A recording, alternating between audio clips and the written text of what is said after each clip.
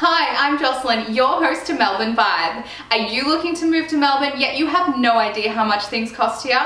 Well, here are our top 3 things that will determine your cost of living in Melbourne.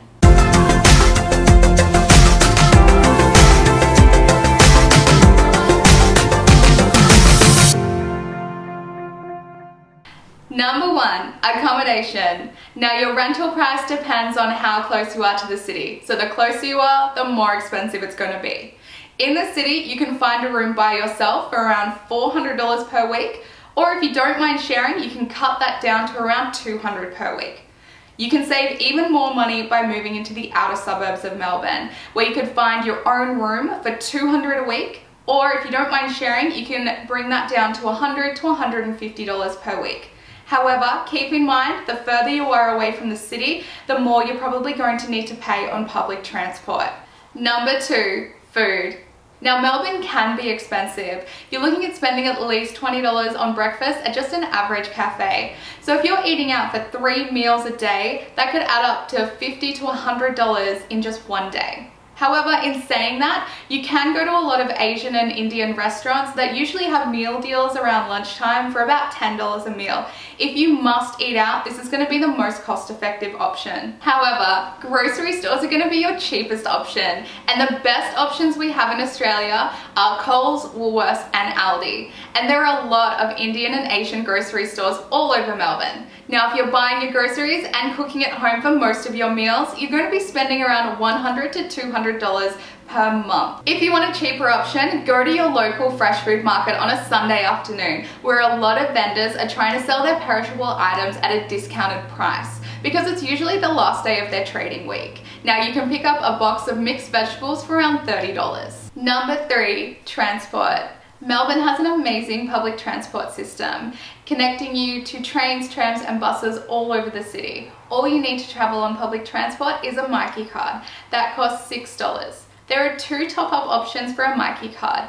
One being for the not-so-frequent traveller with a daily cap of $8.20, or the other option is a Myki pass. Now, if you're traveling 5 to 7 days per week, you can pay $145 for 28 days, and that averages to about $5.20 per day. So it's going to save you some money. Melbourne also have a free tram zone in the CBD, where you don't have to touch on your Myki at all. You can jump on and off all day, every day, and not pay a cent. Melbourne also have a V-Line service which will take you out of the city. That will take you all the way up to Traralgon and down to Geelong. So you'll be able to see country Victoria and you don't need a car. If you're looking to buy a car in Melbourne, the best websites to have a look at are carsales.com.au, gumtree.com.au and the buy, swap and sell pages on Facebook for Melbourne. However, just keep in mind, cars can get very expensive in Australia. Your annual insurance is going to cost you around $500. Your registration is going to cost you around $800 per year. Services are going to cost you at least $200 per service, and fuel averages at $1.35 per litre. So you're going to be looking at spending at least $1,600 to $2,000 per year on a car. Melbourne also have taxi and Uber. Now Ubers generally cost around $30 per 10 kilometres, depending on the surcharge. However, your cheapest option is to go and buy a bicycle, because Melbourne is very flat and it's very easy to get around. There are bike paths everywhere. You'll be riding through the suburbs, through parks, along beautiful rivers, and you'll be able to explore the city in a totally different way.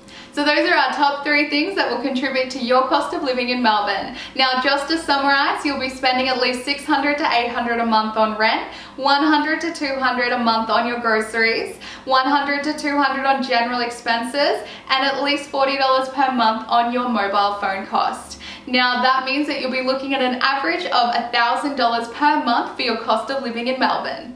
If you found this video helpful, don't forget to hit that thumbs up button and share this with all of your friends. Now, if you have any comments at all, leave them in the comment section below. We will 100% get back to you. And don't forget to subscribe for videos coming out every single week. Welcome to Melbourne Vibe.